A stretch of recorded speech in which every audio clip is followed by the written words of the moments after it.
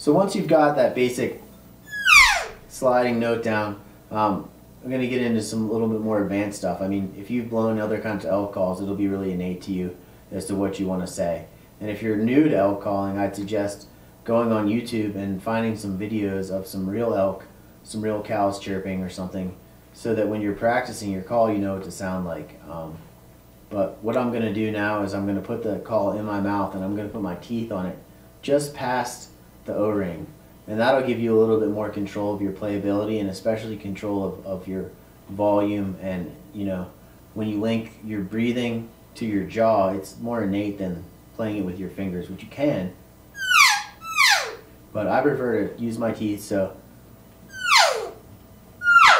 and that leaves my hands free. You can shoot your bow. Obvious advantage, but you can also use your hands to kind of contort the sound. So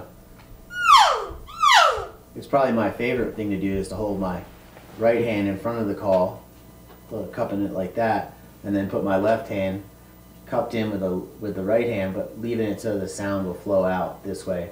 You can do it the other way to kind of throw the project your call. You know, if you want to pretend like the elk are over here or over there, you can kind of throw it like that. But generally, when I play any kind of cow vocalizations, or especially bugling with this, I'm going to use some kind of form to alter the sound. So that means putting it in your mouth and it leaves your hands free.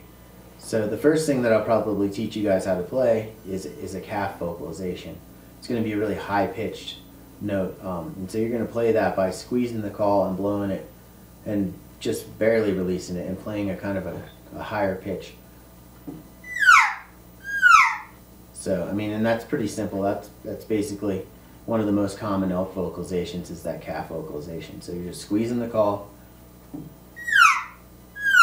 and just using a shorter note and not letting it open up as much as when you play that basic note that I first taught you. So try that, playing that.